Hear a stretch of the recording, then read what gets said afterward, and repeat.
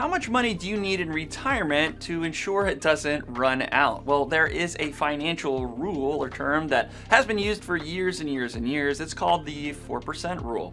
And what people typically do is they take the total amount of money that they have saved, or the goal of money they have saved, and they multiply that by 4% and then divide that by 12 to determine the monthly amounts that they can withdraw from that retirement savings account. And that 4% rule says, well, if you're taking out about this much, you typically should not run out of money in retirement. Now, this 4% rule is not perfect. This is not the exact way to do everything for everybody's situation. You should absolutely consult with a financial advisor.